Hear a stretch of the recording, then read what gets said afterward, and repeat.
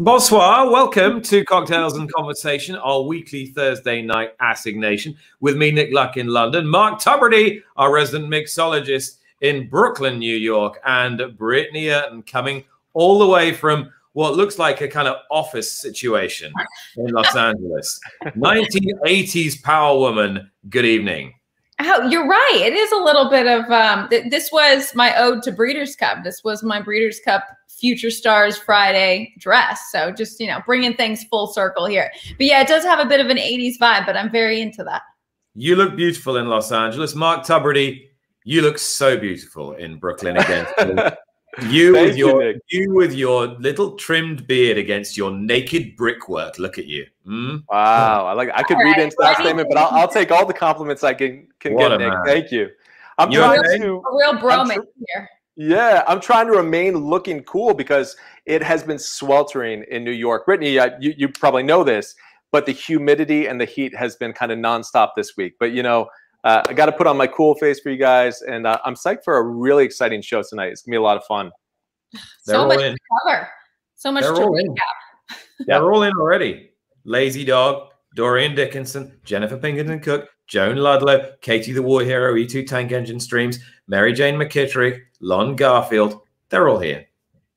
Whole gang's here. Keep them coming in. Thank you for joining us on this Thursday afternoon. Okay, let's start with the recap, right? Because both stateside and overseas, we had some really powerful performance.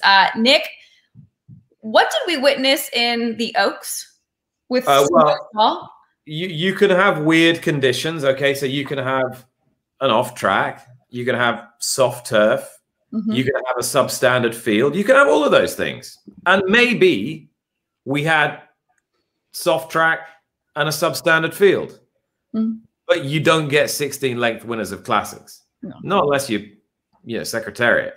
Anyway, we did Snowfall, the Japanese bred filly by Deep Impact, from the family of some of Ballydoyle's best, absolutely romped in the Oaks. 16 lengths ridden by Frankie Dettori, putative second string with the stable jockey on Santa Barbara.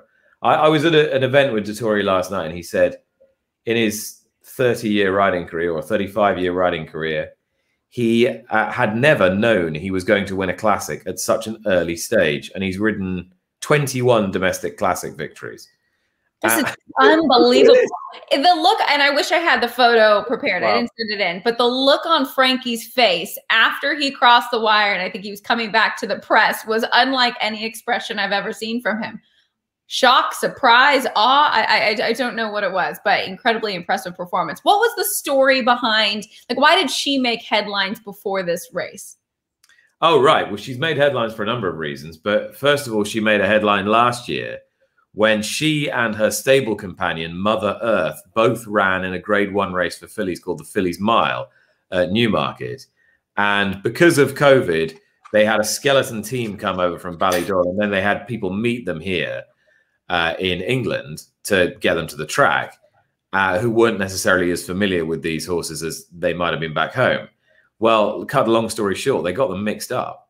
They weighed out wrong. They had the wrong jockeys on them. They had the wrong number cloths on. They went in the wrong stalls. They raced as each other. And it was only after a subsequent investigation that this was found out. Wow. Now, nobody thought either of these fillies was of much consequence. I think they finished 3rd and 8th in that race. And it's come out, one of them's won the 1,000 guineas and the other one's just romped by 16 lengths in the Oaks. No one's going to get them mixed up now. I mean, you couldn't write it. It's ridiculous. I love it. Okay, so the Oaks was obviously, I mean, it's not the center stage of those 2 days, but what a powerful performance. What did you make of the Derby? Well, this is one of those races where you know how you think a race is going to pan out, and it doesn't quite pan out the way you think it's going to. So therefore, you then assume that it's not as good a race as it might have been. Well, you can put a fork in that idea, because just because the winner was a 16-to-1 shot and the runner-up was an 80-to-1 shot, if those horses had been the ones you'd fancied going into the race, and those horses had done what these horses had done, you'd be saying it was a great race, because the margin of victory was huge. The burst of acceleration between the 3 and the 2 was huge from the winner, Red Cat there. And the time was great. So combine all those things, What's not to like about the result? And it's, you know, like all 3-year-old races at this time of year, you think, well, this could just be the beginning of these horses' careers, not the end. So they're all progressing at variable rates. So I would take a positive view of it. This is a Dayar. Great story for Godolphin, 3rd string, jockey Adam Kirby. The human interest story here was that Adam Kirby, the winning rider, 32 years old, he was supposed to ride a much better fancied horse in the race called John Leaper. Dettori got put on John Leaper 2 days before the race, took Kirby off. I mean, the owner did. Yeah. Right? Kirby then rings Charlie Appleby. Charlie Appleby puts Kirby on this horse, his 3rd string, because he'd broken it in at his pre-training base, and he had an association with him. Took a Sheen Murphy off it. Kirby goes and wins the Derby. So it's karma, poetic justice, wheel of fortune, whatever you like. But it was a great story, and he's a smashing horse. This by Frankel. Frankel's first Derby winner. Wow, that's special. Wow. So I, thanks to you, got a hold of Charlie Appleby because he obviously had runners stateside in the Justa game. Unfortunately, Rebel Romance had to scratch from, or wasn't even entered, I should say, into the Belmont Stakes. And I said, hey, do you think maybe we could get a FaceTime you while you're watching the Justa game? And he said, yeah, that sounds great, but let's see how the day goes first. Safe to say the day went really well. I didn't even try to FaceTime him because I'm sure he was just over the moon, and then watched his 1-2 finishers in the Justa game. So it was Group 1, Grade 1 victories from country to country. Yeah, I want to turn the tables now and ask you a little bit about Belmont, because I was fortunate enough to watch the coverage from back here. Obviously, we do this every week. I wish I'd been with you. You're going to say, I wish I was going to be at Royal Ascot. I didn't wish that you were here, but I do wish I'd be at Royal Ascot. Brittany looked amazing. She had a beautiful hat on, but we were missing the tuxedo and the top hat right next to her. That was probably the biggest absence there. You looked okay. Not as good as Kenny Rice, but you looked okay. Let me ask you about the races last weekend. I want to talk to you about the Belmont Stakes itself. I thought it was a sensational horse race to watch. I really did. I mean, do you believe that just because everyone said how great Hot Rod Charlie ran, it doesn't diminish the regard for essential quality, does it? Surely it enhances your regard for essential quality. Absolutely. And he ran to the expectations that I believe the entire team has had about essential quality from day one. He reaffirmed his status as the top 3-year-old, as he was the top 2-year-old. But what I took away from this race is, yes, essential quality is a supreme animal, but Hot Rod Charlie is a real racehorse. And I don't know if he's gotten the credit that he deserves maybe until this point in time. There were many of us watching this race, looking at the fractions, especially early, thinking those can't be right. They were correct. They were setting those fractions. Has somebody checked them? Yes. To make sure they were right. Yeah. They did. They checked them because everyone was saying just how, there's no way that Hot Rod Charlie could have stuck around doing that. But he's a straight up racehorse, and essential quality, the sky's the limit for that one, because he's had to overcome things and he still gets the job done. So Brad may have been right that in the Derby, he could have been the best horse, just didn't get the trip. Yeah, it was incredible just to see him set the pace and really just basically give the gas to all the horses to follow him. But he hung in there the entire time, and it was a complete nail biter. But it's interesting for me, relatively new to horse racing, watching it with my wife Jasmine. And I told her essential quality is the favorite. He's looking good. She said, but he's kind of hanging back a bit. And I said, horses run differently, and he's just waiting for his moment. So it was incredible to watch that happen, and then the showdown that happened right up until the very end, which was just amazing to watch.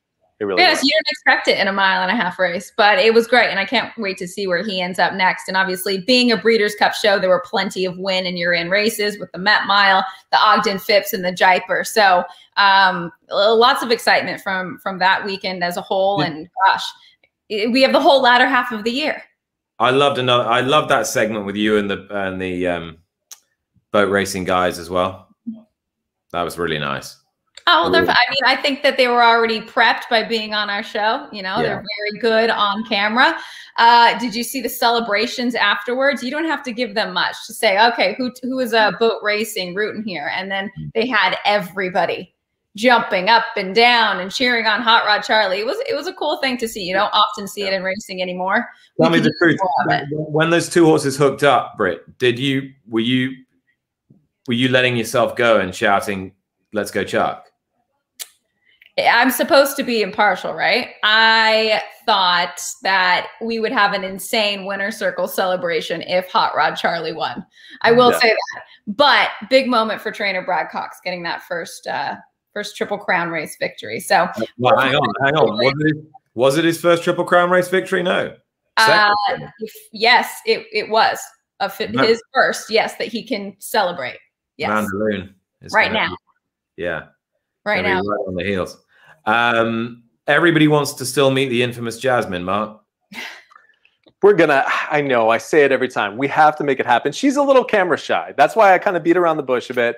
We're gonna have to take some convincing. I don't know what it's gonna do. You know, what's gonna get her out here one of these days. But she loves you guys. She watches every week, so she's just off to the side a bit. But my parents watch every week as well, which is fantastic. They're longtime Breeders' Cup Cocktails and Conversation fans.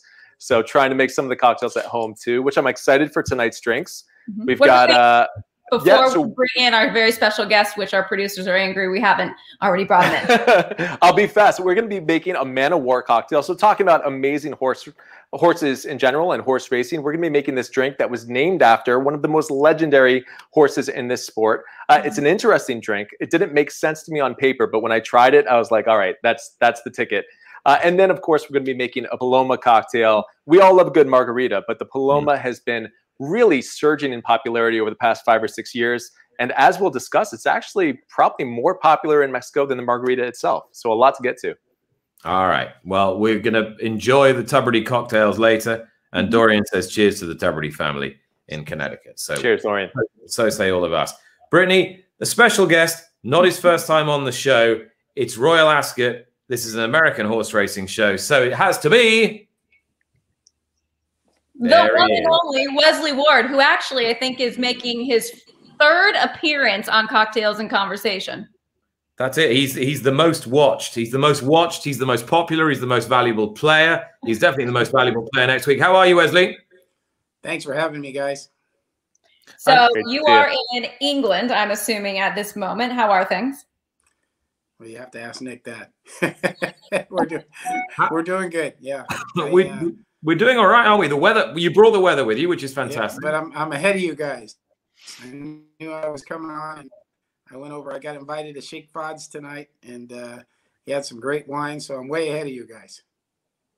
It won't take us much to catch up. We'll catch up soon. Yep. Yeah, exactly, right? So, Wesley, we've talked a lot about your career and leading into training, and we'll move past that. But let's strictly focus on Royal Ascot. When did the fascination with that meet in particular begin? Oh, it's a long time ago when I was kind of watching a little bit.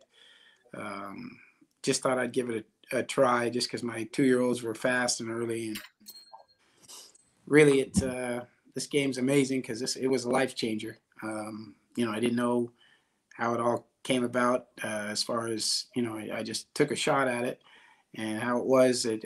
As Nick will tell you, a lot of luck's involved. And that first year I came over, it was extremely hot that summer. And we had a super fast ground. And I've learned over the years a lot of things from coming over here. But I had some really quick ones, and they just bounced out there, and they just held on. And this is now, listen, our connection's not great, but would you? I mean, the weather's beautiful at the moment. It's set fair for next week. Do you think this is going to be like the quickest ground you've had since back then, since 2009? I don't think so. I think they water the course pretty good over there. So they try to keep it safe, unlike the first year we were there, and it was just really, really quick. Chris Stickles, he likes to have a little give in the ground, even though it's hot. And that's what will happen the first day, and then I think on Wednesday and Thursday there's some rain coming in. So it'll be fine for me though. I mean, it certainly won't be a big advantage, but But I think that the horses I'm bringing this year are really quality horses that can handle that little bit of give in the ground, and we're real excited. You say you'd be happy to win one, maybe two. I think I read that quote earlier. Why do you feel this contingent you're bringing over is so strong?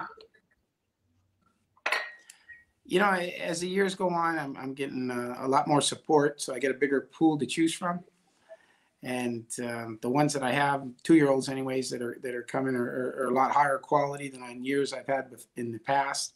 That doesn't always mean they're better, but these ones are really, really coming to hand, like in perfect soundness condition.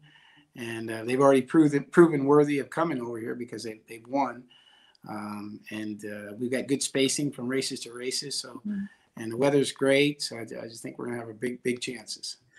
I mean, you've become used to it now, but every year more of us want a piece of you for more of the build up to Royal Ascot. You're knocked around from pillar to post. You've got media guys and girls calling you every minute of the day. Do you enjoy the attention, or does it like, oh, enough now? No, that's not the case. I want to try to do everything I can for our sport, and it's great that I'm one that can kind of bring it a real positive effect, and especially for America, it gives a different flair to where we're coming over to another country and we're competing and we're successful. And Mark came over as well with Tepin, a really good filly, and more trainers are coming. And I think in the future, this game's getting smaller now to where even more and more will come, and especially with NBC covering it, and you, Nick, and the beautiful Brittany coming over, I think that it's just going to be great. Oh, well, this is the one thing we're missing, Wesley, this year is Brittany. And now I'm not going over, sadly, but Nick will have all bases covered. For you, Wesley, from the first year that you went over until now, how would you say that the reception from those in England has changed?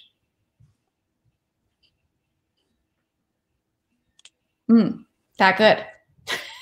Yeah, no, I would say it was good. It was just maybe it was a fluke, and that with everything I just described earlier, with everything my way.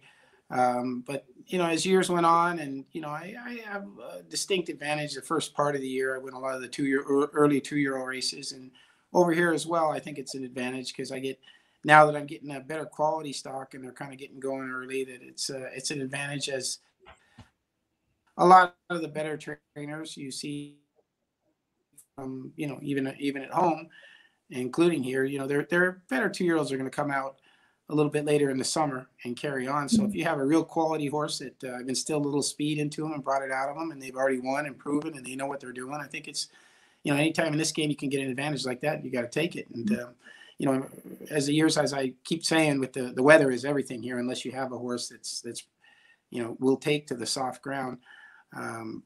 We're just over here loving it. My children have been here since they're little guys, and then they've met a lot of friends over here, and they each and every year they enjoy coming. So it's just great. Yeah, I know it's completely changed your life. I'm fascinated. I'm not sure I've ever really explored this. That first year you came, you're a confident guy. You're a glass half full guy. When you sent that horse, Strike the Tiger, down to post, did you have any clue what was going to happen? Or were you leaping straight into the unknown? No, I've said this time, many times, I obviously you don't go anywhere to run, especially as a place like England or anywhere you go in Europe or anywhere in the world, unless you really think you're going to, at least going into it, you think you're going to win, you wouldn't go. So, I was very optimistic. And like you said, I was very positive, thinking we had big chances. And when I got here, Mr. Ramsey had a horse named Cannonball. It was a very good horse. And we ran him. Johnny, was lucky enough to get him to come. And we finished mid-pack.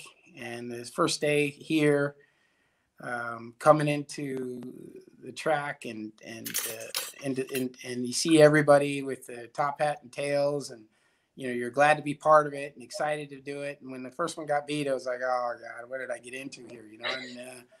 And then the last race of the day came, and I just thought, yeah, it's going to be a good experience anyways.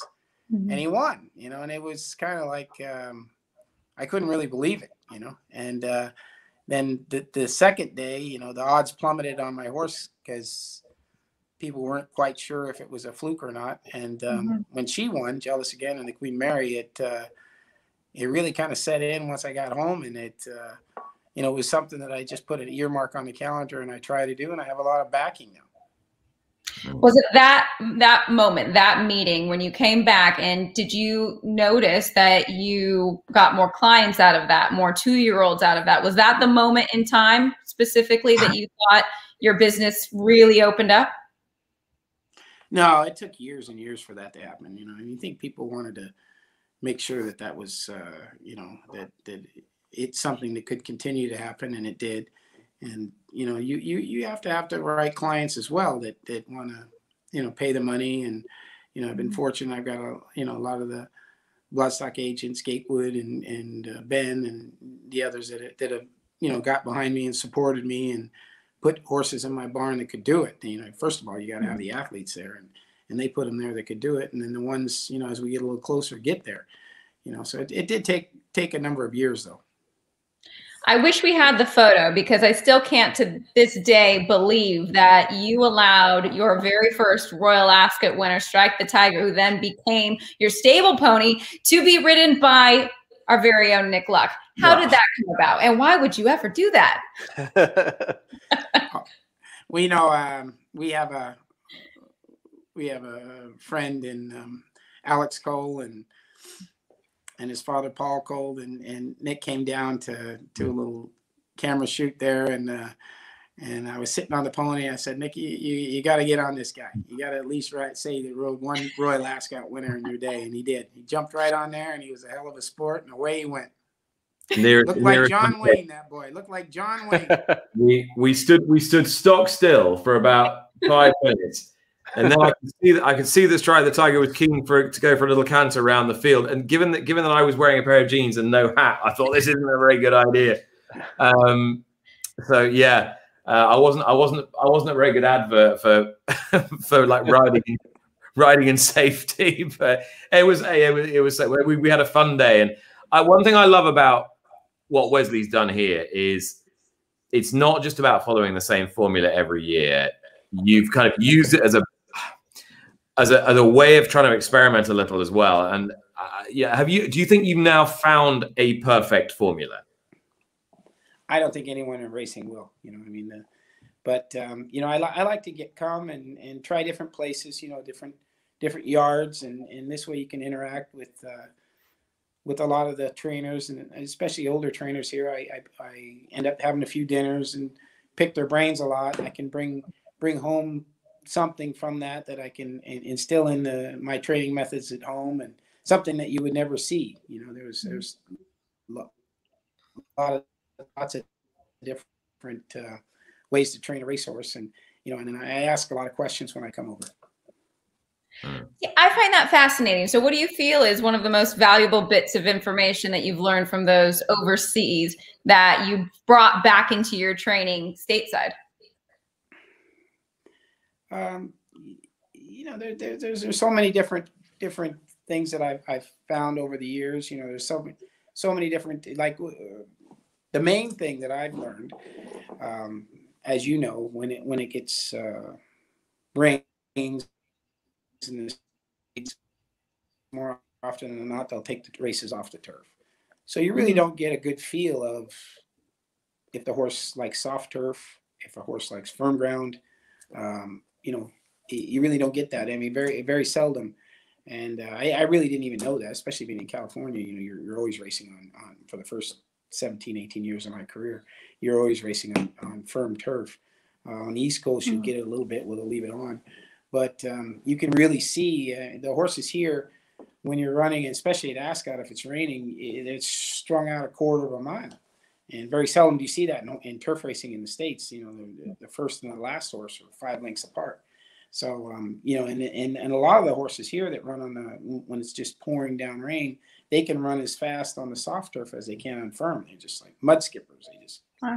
And so it's you know, you learn a lot about that, especially even training. Like I learned now working the horses, because my main thing in training is keeping the horses sound, and especially when you're going fast, you want ideal conditions and rider and everything to be perfect when you're letting them go in a workout, to go in and out of the race workout the same as soundness wise as they went into it. So none of the trainers here would work when it's let's say a big heat wave coming through here, and you wouldn't even think that say on a Santa Anita on a whatever day they mandate that you could work in years past, and Belmont or what have you. Like if the turf is firm, and they haven't had rain for a while, and I mean you would just go and work if that was the case. The trainers here would never do that, and I've learned a lot. You can get injuries by that way, and you just think, well, the turf is firm, we're going to work, and that's not the case. There's a lot of different things from over here that I've learned that I would never even know. Now, are we gonna have a drink? Now, Wesley looks like he's already got one, just one. Mark, we're trying to. I know I've been doing water again. I'm trying to stay cool. I was at Chief Fod's when we were drinking Promontory. He invited me over to his house here, and we were drinking Sassicaia. I couldn't wait for you guys. I wanted to, but I couldn't keep them up. Wow. Okay, Sassicaia is a wine that I have heard of, but could let's just say I wouldn't be sitting down at dinner ordering for myself. But as a true connoisseur of wine, Wesley, I'm sure that went down very smoothly. It sure did. I'm feeling no pain right now. Awesome. we got to get all the viewers up to Wesley. Yeah, we're gonna get all of our viewers up to Wesley's level. I'm gonna try to get there myself. I'm really excited for this first cocktail tonight because it is a classic cocktail. But when we think about what makes a classic, we spoke about this when we delved into the Tory Cup and the Garland, the Breeders' Cup cocktails. To have a classic cocktail, it needs to be simple and it needs to have accessible ingredients, things that people have on hand whether they know it or not. So when I stumbled upon the Man of War cocktail, it fits the bill. We've got bourbon, we've got sweet vermouth, we've got Cointreau or another type of triple sec, and lemon juice. Things that I've had around me for years now, and I never knew about this cocktail. And I got to tell you, it looks a little funny on paper. We got 2 ounces of bourbon, a little sweet, right? Strong. Cointreau, 1 ounce, sweet, strong. And then we've got sweet vermouth, sweet, and then a little bit of lemon juice. I said, how is this going to work? But I tried it out. I'm telling you, it is a delicious drink. It's one of my favorites, but it also has a great legacy to it. It's got a great topic. So, of course, Man of War, you guys can fill in all the gaps of information that I have, but I even know that it was a legendary racehorse, right? American Racehorse of the Year, I think in 1920. I believe he won the Preakness and the Belmont Stakes. Interesting fact, if I'm not mistaken, that he was actually featured in the New York Times alongside Babe Ruth that year for outstanding athletes. So that puts into context this amazing legacy. He was, I believe, the sire to War Admiral and the grandfather to Seabiscuit. Again, fact check any of that and tell me if I'm wrong, because that's not my expertise. But incredible legacy for Man of War himself. And then, of course, the cocktail has stood the test of time. It first made an appearance in a cocktail book around 1953. Way back, but still it's popping up into the vernacular today. And even someone like myself who prides himself on knowing a lot of classic cocktails has just discovered it, and I love this drink. So I'm excited to share it with you guys. Love it. Gonna go ahead and let's just take a look at what we need. Again, commonly accessible ingredients, some sweet vermouth here, this fortified aromatized wine. This makes sense. It is sweet, but again, a lot of this is actually wine in the mix, wine and herbs. So by the time this cocktail works itself out, it's not going to be an overpowering sweetness. Cointreau as well. It's triple sec, but even the word sec itself is French for dry. And the whole goal there is that Cointreau wanted their liqueur to be of such high quality that it didn't necessitate the addition of as much sugar. So even though this is a sweet liqueur, it kind of works itself out once we add the acid in the cocktail. So to do that, we do need some fresh citrus, a little lemon here. We're only going to use a ½ ounce. I was kind of surprised by that, but I'm telling you, it's going to work out beautifully. Fresh squeezed citrus. I always sing the praises of that. It's going to make a big difference for your cocktail. And of course, some Maker's Mark bourbon. So because of that little bit of lemon juice, this is a shaken cocktail. Again, remember that when you shake a cocktail, you're also going to really kind of aggressively dilute it, which I think is very important for this drink. We've got bourbon, strong, Cointreau, strong. We're even getting some alcohol in the sweet vermouth. So if you wanted a way to catch up to Wesley, this is the way to do it. This is the way to do it. This is the way to do it. So let's start making our Ward Admiral cocktail. I'm actually going to start off by doing some lemon juice hang here. on, I thought it was a Man of War cocktail. It is. What did I say? War Admiral. Oh, I apologize. Man of War cocktail. Either one, whatever. Yep. But yeah, well, maybe if there's not a War Admiral cocktail, then maybe I should start working on that. But yes, you are right, Nick. This is the Man of War. We're going to start off with ½ ounce of our lemon juice. So again, this is something that when I first saw the recipe, I was not sure if that it was going to work out. I thought maybe this is going to come across a little too sweet, but I really do like this classic this recipe and the proportions listed here. So ½ ounce of your fresh lemon juice going into our mixing tin. And now ½ ounce of our sweet vermouth. It's warm there, isn't it, Mark? It is. I know you can tell. That's why I've been drinking my water during the intro to the show. Okay, in his defense, I just got back from New York, and it is sweltering out there. It is stifling. It's not comfortable at all. It's not. And so kind of a fun. You got a nice little sheen on you there. You know what? When I do cocktail classes, I always like to tell people how to shop for good limes. And I always say that what you want in a lime is basically what we want our skin to be, which is a smooth complexion, but you do want it to be shiny. And I always tell people, I know that's not what we want our skin to be like, but that's always what my skin looks like by the time I get to that point. But I can't even turn on the fan here. I thought my skin looked that color this morning. I can tell you after last night. Yeah, but I can't even turn on the fan here because so my younger son's birthday was 3 months ago, and we get him balloons from this place close by. It's kind of like it's sort of a convenience store, but they do balloons, and these balloons use like military grade helium because they last for months and months and months. So this balloon literally has been around since mid-March, and just today it accidentally floated out and hit our ceiling fan. So I have to get up on the ladder later today and take it down. But it really stood the test of time. I mean, I think it's very sweet that you still get him a birthday balloon at 25.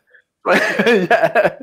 25, 35, we got to keep it going. And I asked for the same thing around my birthday too. It's very cute. Let's go ahead and add some Cointreau. Again, 40% by volume on Cointreau. So yes, it is a liqueur. Yes, drunk over here, aren't you? Yeah.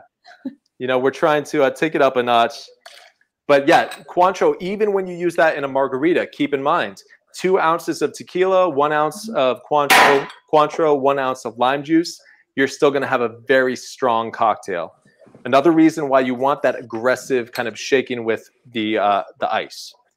I love this. Katie says that there should be a drink named after Wesley. I agree with that. I tell that Mark, send one over here. I'm going to need one in the morning. A little hair of the dog that bit me. There you go. There you go. Well, hey, Wesley, what are your preferred flavors? What would that cocktail entail?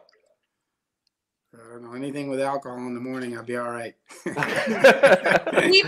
could definitely make that work. We have wanted to do a morning show, so it would be morning for me, probably a bit mid-afternoon for Mark, and then a decent time for Nick, and maybe make some sort of breakfasty drink like a mimosa or a sunrise, something along those, or a Bloody Mary. Come on. There we go. Bloody Mary, maybe a Bloody Maria or a Michelada, something like that. But yeah, it sounds like that could be helpful tomorrow morning, Wesley. I wish I could send you one in the mail, but it probably wouldn't get there in time. We are going to shake this cocktail up. Now, anytime we're serving a drink served straight up, which is the bartending vernacular for a drink that has been chilled, but then is being strained off the ice, you do want it in some sort of chilled stem glass. This is kind of a good habit to get into. As soon as you're making a drink that's going to be served straight up, put some ice in your cocktail glass. Or even better, if you can stick it in the freezer, that's awesome. This is basically your only way of continuing to chill the drink after you've strained it off the ice. So chilling the glass is like creating a mini little refrigerator for your chilled cocktail. The other reason why we use glasses like this, of course, is that because there's no ice to continue to chill it, we definitely don't want to heat it with our hand, right? So the stem is actually a practical feature that allows us to keep our body warmth away from the cocktail itself. I'm so bad about holding a glass of wine right underneath the cup of it, and rather than holding on to the stem. So say it's a glass of Chardonnay, like Nick and I like to drink. It'll be warm like that. Just because yeah. Honestly, I'm drinking Wild Drunk, an exceptional Chardonnay tonight. Nice. I just need a refill. I mean, it's just. Well, what's the label? What is it? The Saint-Aubin. Fancy. All around, this is a pretty fancy drinking night tonight, I think. I'm going to hopefully step it up with this Man of War cocktail here, but the wines that we're hearing about sound fantastic. We're all a little bougie. Yeah. Go ahead and give this a good shake. We definitely need this with this cocktail. Get some dilution. Make sure it's nice and ice cold. Naming all of Wesley's runners this weekend: Maven, Campanelli, Nakatomi, Lucci, Rufin, Napa Spirit, Twilight Gleaming, Coffee Maker, and Golden Bell. Did I get them all? Coffee Maker, I love it. Well, let me have a look at this. Let me have a look at this. So let's strain this. You got quite excited while you were doing that. Yeah, I love this cocktail. I really do. We're going to fine strain this too. Now, a lot of times I fine strain when I've got muddled bits of fruit and herbs, because we don't want that to kind of make the drink sort of clunky in appearance. You don't want that to get stuck in your teeth. But I also like to fine strain cocktails that I've shaken simply to remove shards of ice that haven't yet melted, because ultimately that's just solid water. Once it melts, it's going to dilute into our drink. So this is a great way of controlling the dilution in the drink, keeping it sort of exactly the way we intended it to be when we shook it. Let's go ahead and garnish with a beautiful lemon peel and cherry. Resistance. This is a cocktail worthy of a legend, and it will definitely help us all catch up to Wesley. Cheers, Wesley. That's our Man of War. Oh, look at that. Guys, while we're here, I want to say cheers and a very happy 40th birthday. I mean, I can't believe he's only 40. I had him down at about 65. To my very good friend, Danny Dawson. He turns 40 today. He's a good friend of all of us here at the Breeders' Cup. He's had a great Belmont week. And we all know how lucky he is to be married to the beautiful Heather Higgins, who is one of our bosses at Breeders' Cup. So, Danny, one of the great talented artists of our time, 40 years old this week. Keep trucking and keep lying about your age. That's what I'm saying. Happy birthday to him. Wesley could lie about his age as well. Look at how young this guy looks. Yeah, I mean, what can you do? What can you do? Wesley and I were chatting the other day, and I was talking about the filly he runs in the Coventry Stakes. Could have, but not that one. And I said, what is this horse? Coffee Maker? And he's like, yeah, Coffee Maker. I'm like, right, yes. Coffee Maker. Doesn't quite work, Yeah, Wesley, why is everyone talking about her? She's kind of modestly bred filly and really shouldn't be here, but she's kind of rose above all that. And she's been training great on the grass, and she's going to have a big chance. When you look back at your 11 winners, which is such a remarkable stat, 11 winners, is there one that I don't want to say meant more to you than the others, but just was extra special? Winning a Group 1 there for with undrafted was really, really special. Then having the Queen present you the trophy with the kids all there, and they've all got it on their home screens now, so that really made it. And Frankie rode it was a thrilling race too, because he came from way back and he made a big run. He rode the horse to perfection, and it was just it's a memory I'll never forget. And so it was just the Queen of England. What are you going to do? You got to remember that one. And you've had some lovely conversations with the Queen of England. I'm sure you get asked this all the time, but what is it like spending time with her? Because she just appears to have such a true love and passion for the sport and these animals.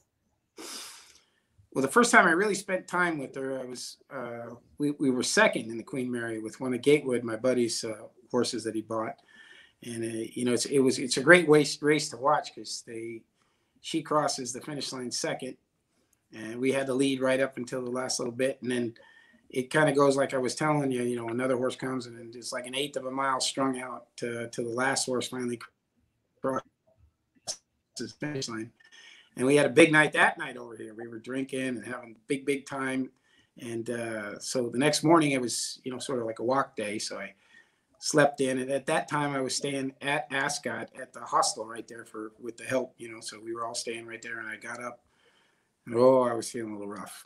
And so I went over, and I had no name ever in that day in the first race, and checked on the horse. The boys had everything done, and came back, and my oldest son Riley was there, and so we got all dressed up, and I was feeling about like I'm going to be tomorrow, and so he went over, and I had a beer, and then I had another beer. And I saddled the horse, and you know, came out, and Rosario was on the horse, and I told him, wish him good luck, and off he went, and we won. And so after the winner's enclosure there, I got a tap on my shoulder from Adrian Bowman. He says, "Hey, the Queen's requested your presence." And I said, "Now, you know?" And he said, "Yeah." And so I said, "Okay." Well, so then we went up, and they gave you sort of what to do and what not to do. And you know, I was, you know, my mind was, you know, with winning and the line from the night before, and I was like, all right. So I didn't know really what to expect. So we went, I sat down next to her and I, and it was really a great time to meet her, because I wasn't nervous at all, you know, based on, you know, how I was feeling. And so she just started asking me a million questions, you know, this one, that, and that, and this, and this. And I just started firing her answers right back. And they had a race coming up. So I stayed the whole race with her, about 30 minutes. And she was telling me how, she said that, you know, she's been watching the races for a decade or half a century. And she says now they put these cameras down at her feet. She says, and she loves to watch the races live, but she finds herself drawn watching the TV. And we're going back, and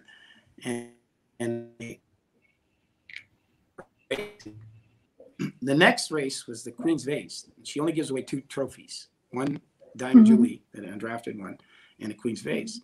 And she had a horse in the race. And so a guy comes from behind her, and after the race is over, and he grabs a trophy to bring down to the paddock with big white gloves. And as we were talking for 30 minutes or so, I see her eyes kind of look over as the guy picks the trophy up, and he's got a hat on and the whole gear and all that. And I reached over and I tapped her on her knee, and I said, "Hey," I said, "don't worry about that." I said, "They're going to be bringing that trophy right back here." And she goes, "Do you think so?" I said, "Do I think so? I know you're going to win. You're going to win this race." She was 20-1. And so then, you know, we were all kind of getting up all in the same instant. And I looked back, and man, I said, there's about 5 of the security and everybody. I didn't know you're not supposed to touch the Queen. You know, I didn't know that was a no-no. You know? And I was going to get beheaded. I didn't know. I missed that part of what they were telling me. But lo and behold, she won the race. So it all worked out. Wow. It was the lucky tap on the knee from Wesley Ward that got that trophy. And you know, Wesley, I've heard that the Queen has at least 2 Dubonnet cocktails a day also. So maybe she was already kind of, you know, coasting a little bit, relaxing. So maybe that was part of why you guys hit it off. Could be. Hell of a lady, though.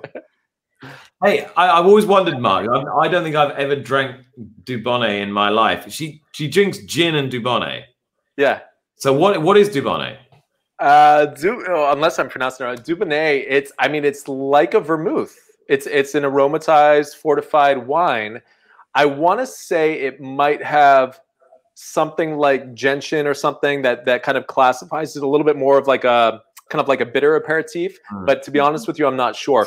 But that kind of goes in the realm of kind of a classic sweet martini, because although we have a dry martini, which we all know about, right? Gin and dry vermouth, you can also have a sweet martini with gin and sweet vermouth, which basically get its origins back at the Martinez cocktail, which many people think is actually the predecessor of the martini itself, dates back to the mid-19th century. And you can even have a perfect martini.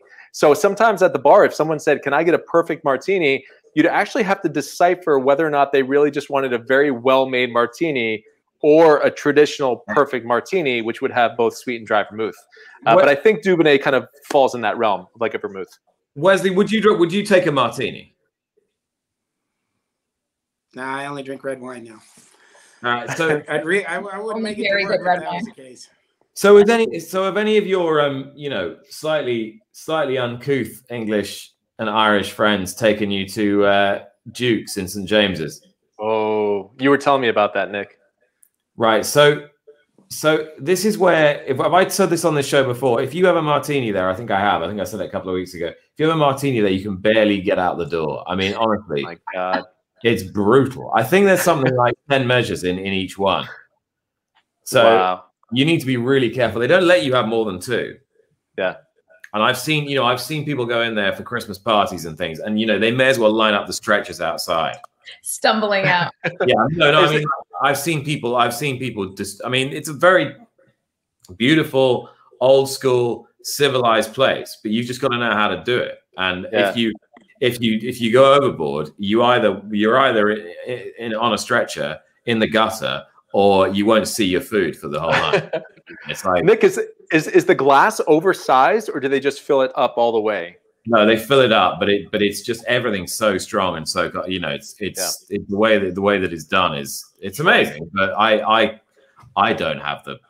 Well, remind me to never go there. Duke's, you said, what's the name? Duke's, yeah. Okay. Duke's. Yeah. If I come to London, Nick and I are going to Duke's together. That's what's going to happen. Great.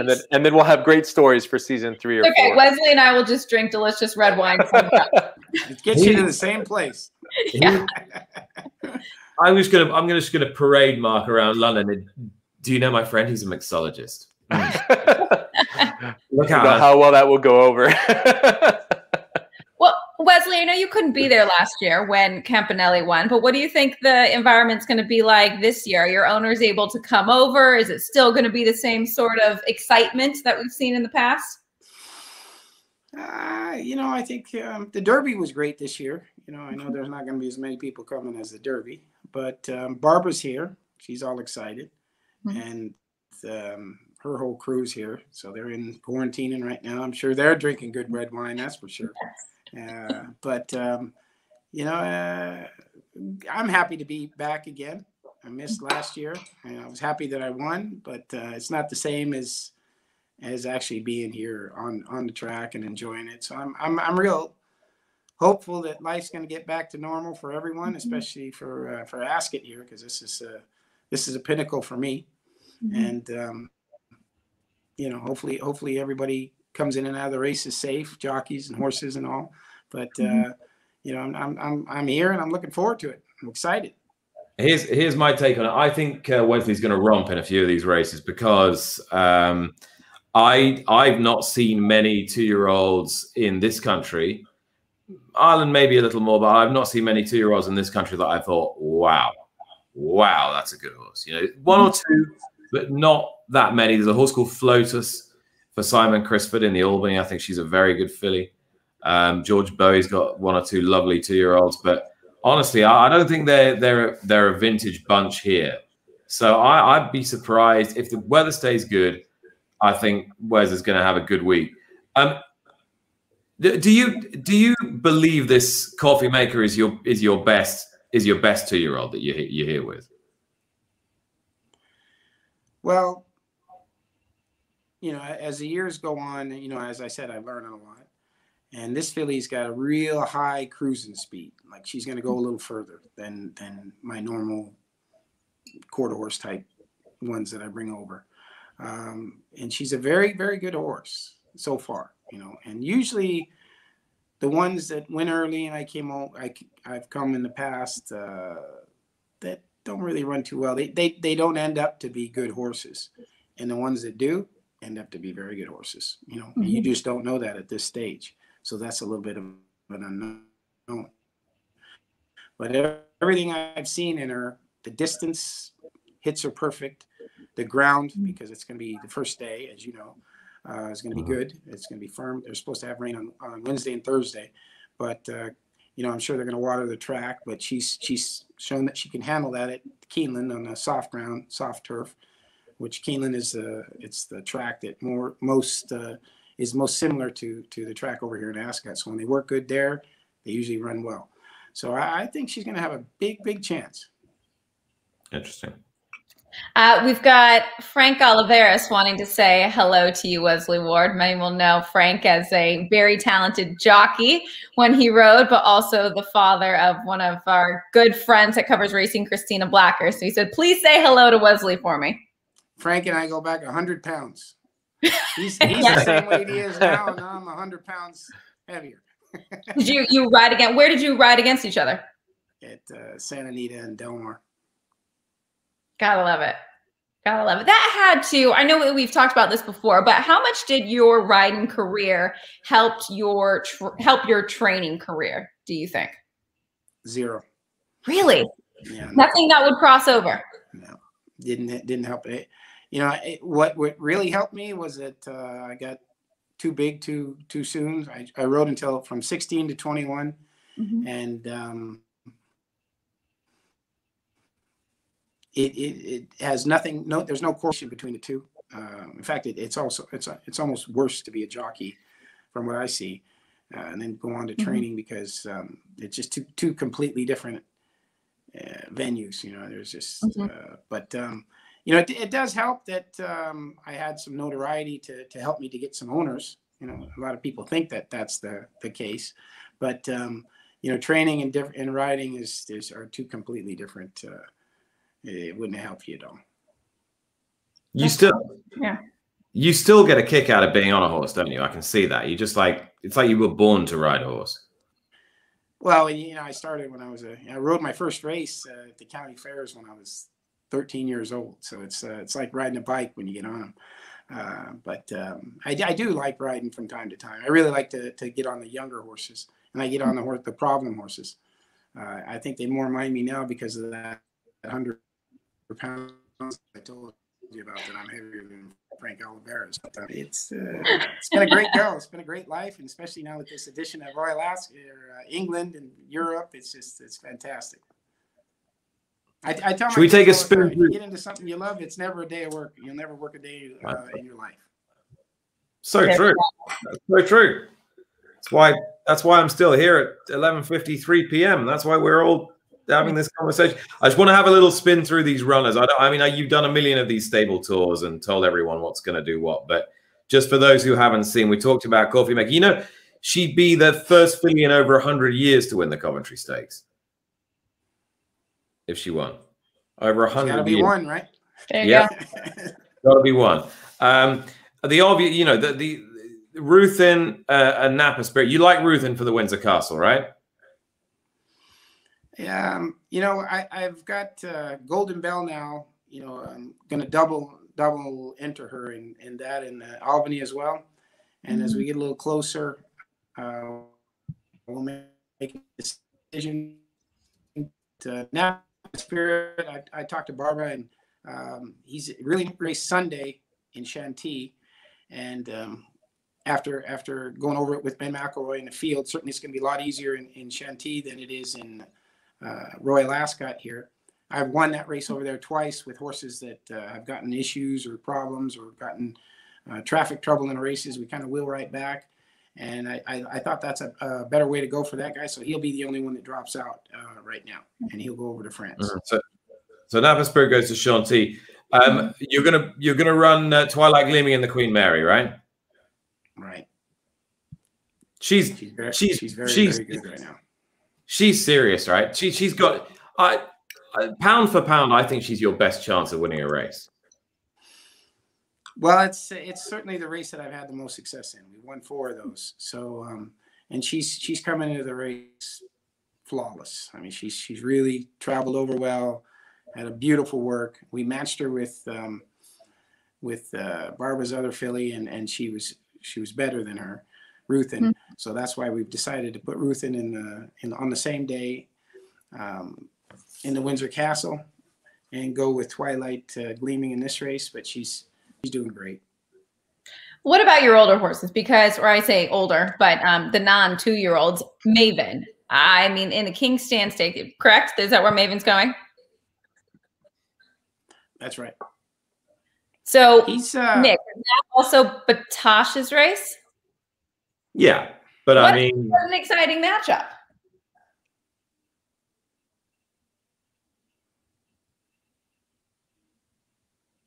Have we lost him?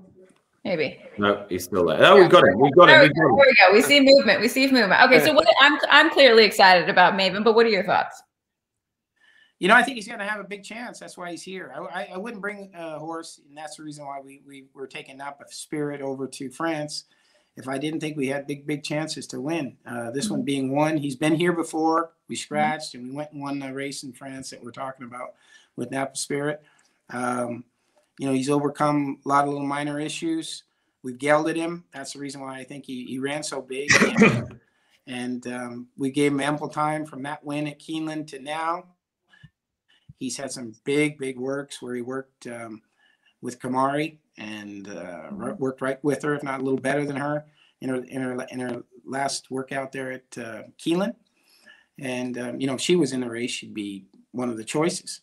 And so I'm really looking. You know, he's by American Pharoah, who loves the turf, and he liked a little give in the ground as well when he won that day at Keeneland. So and Batash, you know, you can't take anything away from him. He's a champion, but he is 8 years old, and my guy's 4. Yeah, there's two other things about Batash. One is that he had a little sesamoid fracture, and he's got a pin in it. So this is his first run since. So obviously, you know, he's working great at home, but you don't really know how that's going to manifest itself on the track. Wow. And the other thing is that, you know, he's very good at Ascot, but he's not invincible there because it's not the fastest 5 furlongs in the country. You know, Goodwood, York, flat or downhill, he's great, but it's just that last half furlong. That's the end of his stamina limitation. And the faster they go in that race, the more it kind of half compromises Batash's chance, because he's got to then see he's got to hit the line and hit that uphill finish hard, and yeah, that will have the effect of blunting his most potent weapon, which is just his raw brazen pace. So he's not impossible to beat, is what I'm saying. Well, we got Johnny V up, and he knows the horse, and he's riding great for me. He's won bunch of races there at Belmont on the horses that I've sent from Keeneland. So he's here with his wife, and he's quarantining, and he's excited too. He's really excited. I love it. And then Dettori, of course, on your other runners. Wesley, thank you for staying up, first and foremost. 2, thank you for all the insight on Ascot, and we wish you nothing but the best of luck. It's done so much, I think, for Americans in terms of interest in Royal Ascot to see another American do so well. So with that, I think we should go out with one of my personal favorite of your Royal Ascot victories. Perhaps maybe one of your most popular would be the Great Lady Aurelia. Which one, though, is the question that will air. Let's go with the Frankie. Oh, here comes there we go. The King's Stand. Maybe that'll bring me luck. There you go. Do we have sound? Well, and it's Lady Aurelia now, hitting the front. She's quickening clear, and she's got this King's Stand shot to bits for Wesley Ward. Another Royal Ascot winner for America. Right, well done, Nick. Yes. I think that may have been better than the actual call. I'm not Britain's next race caller, that's for sure. It was good enough. Wesley, you're an absolute superstar. We love having you here. You bring so much to Royal Ascot. I hope you absolutely knock them dead next week. And fingers crossed that if it's not Coffee Maker, it's Twilight Gleaming. And if it's not her, it's Ruthin. And if it's not her, it's Lucci. And it might be all 4. Who knows? With Campanelle and Maven thrown in. So, top man, thanks so much. Thank Lots you. of water. Lots of water Wesley? tomorrow, guys. There you go. Yeah. Good luck tomorrow morning. Take care. Take care, Wesley. Oh, good Hey, man. Can I just say, what are we now? Edition 8 of this season, are we? 8? Yes. Number 8? Right. How many did we do in the first season? 30 odd? 29, I think. Yeah. So we're now, whatever it is, 37 episodes into Cocktails and Conversation. In any of those, have you ever said to me, thanks so much for staying up? No, because it's your job. It's not. So, sometimes maybe she's not thankful. So, wish she had gone to bed. No. Don't you love the look that he gives me when clearly he probably wants to ask another question, but then I'm like, we need to wrap. We're already over time. And so I just, thanks so much. Wrap it up. Wrap it up. Monsieur Tubridy, I think we need another drinky poo.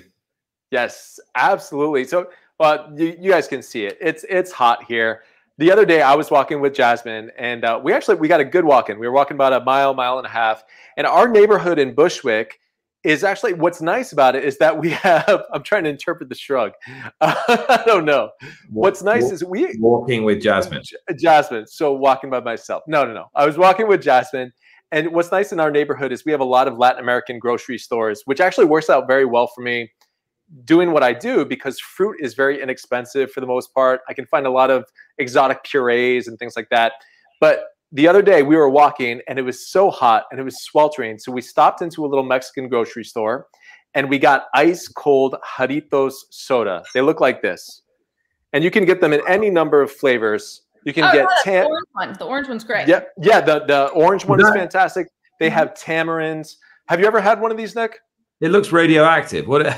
It might be, but it's delicious. You could power a nuclear plant with that. Yeah. Let me have a look at it again.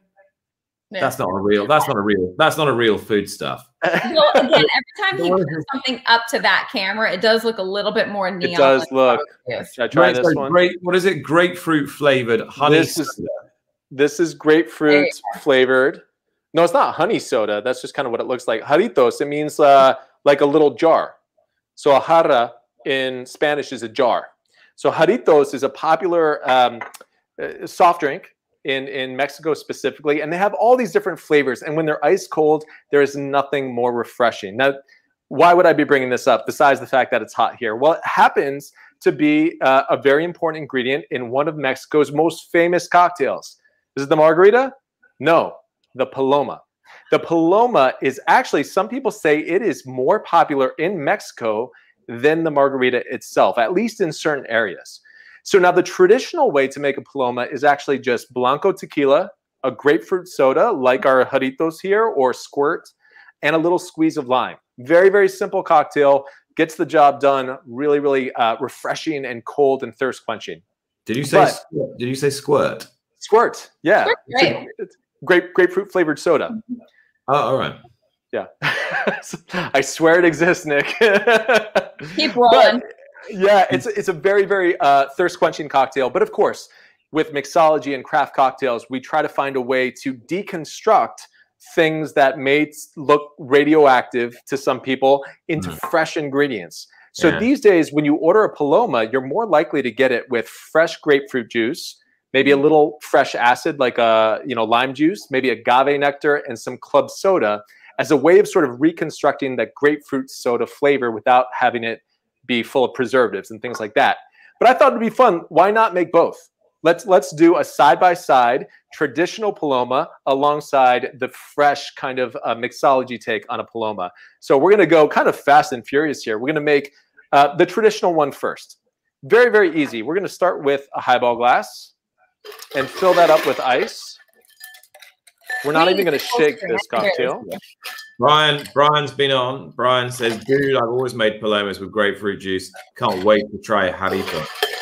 Yeah, it's a very easy way of doing it. It is very traditional, but sometimes traditional doesn't always mean the best version. It's just a different version of it. So for this, very, very easy. I got actually this really cool tequila. This is 1800 tequila, but they started doing these funky designs on the outside. Awesome. But we're going to do 2 ounces of tequila. I wish Wesley was here for this part because we're really going to take it up a notch. 2 ounces of tequila going right into our glass. So, you know, I think we've touched upon this in prior episodes.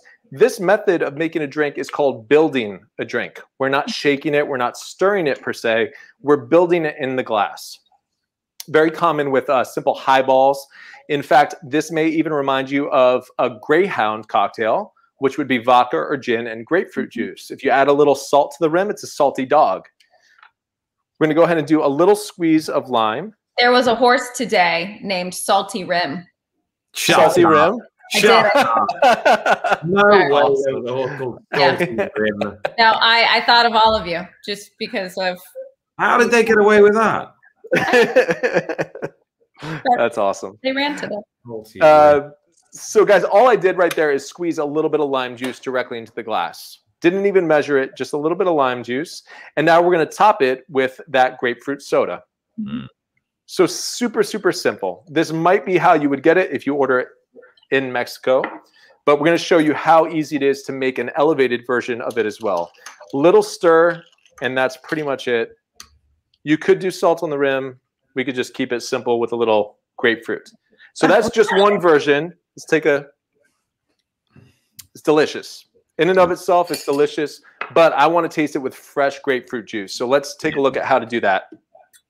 We're going to start off with our citrus component. So some fresh lime juice. This is always going to elevate things.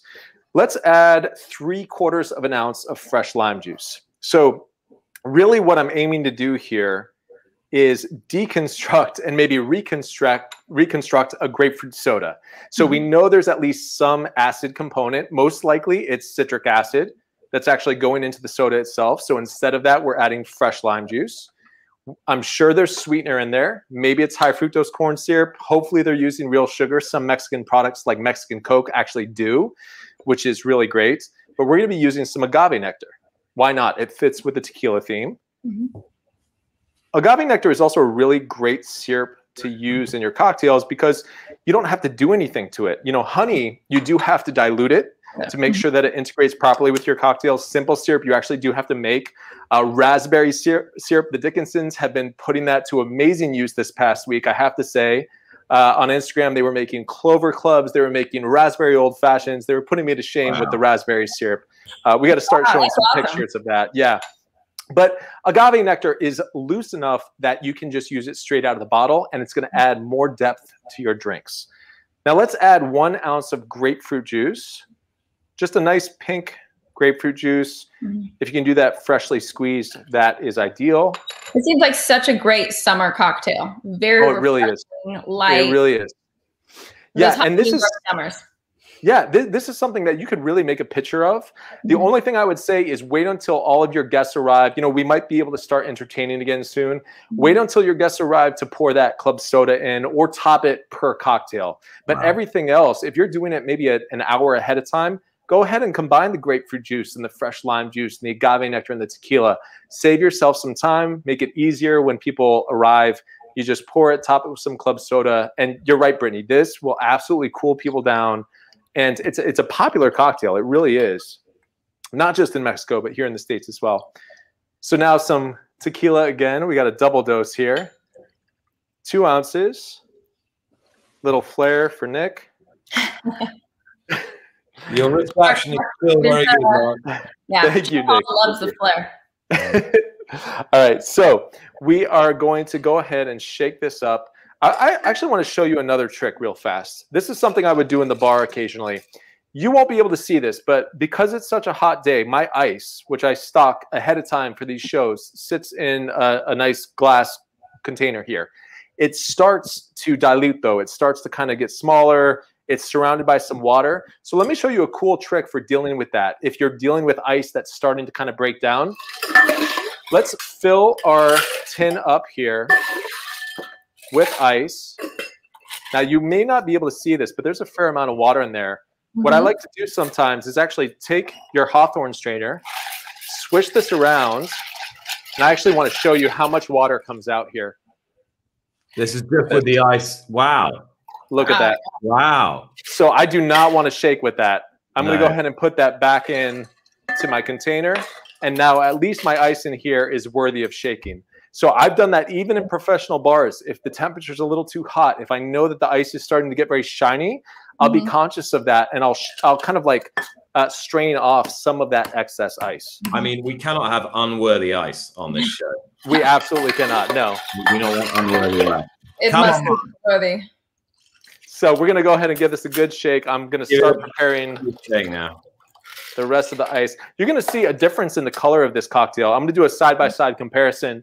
And then after the show is done, then I have the tough task of having both tequila cocktails. But whatever you got to do, right?